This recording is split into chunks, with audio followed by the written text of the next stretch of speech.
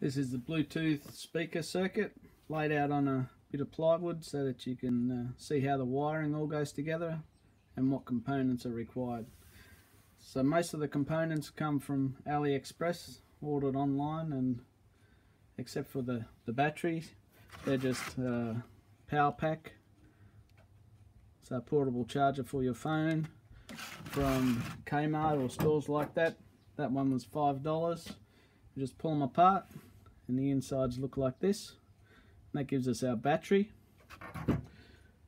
and our charge controller and our cable here, our micro USB cable. We just cut this cable apart to change the circuit to suit our needs. So in a circuit with a battery, we have a positive and a negative. Just be careful not to short them out. You notice here I've got some uninsulated wires, that's negative and that's positive. I've just left them like that so you can see how the wires join together.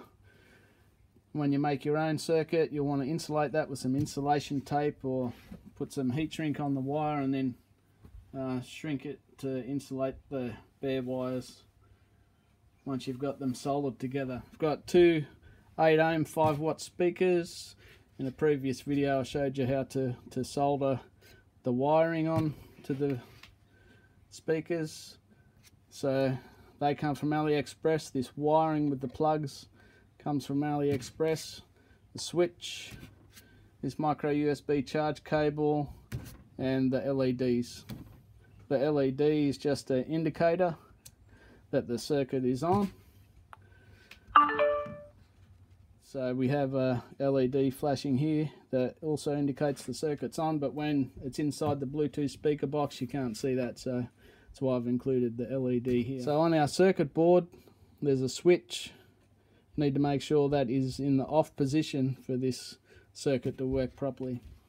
So the purpose of the switch is just to isolate the battery power from the rest of the circuit. When we turn the switch on, power comes in from the positive side of the battery through the switch down our USB cable to our Bluetooth circuit board and powers up the board. A negative wire goes from the battery to our charge controller, to our circuit board, and to our LED. See, it's a pretty basic circuit. On our LED, when you're soldering your LED onto your wire, there is a long leg and a short leg. The short leg is negative, so it'll be the black wire. The long one is positive, so that will be a red wire. So on this circuit, the red wires are all positive and the black wires are all negative. Also on this circuit board I've put dimensions, so sizes. The battery 70mm long by 19mm wide.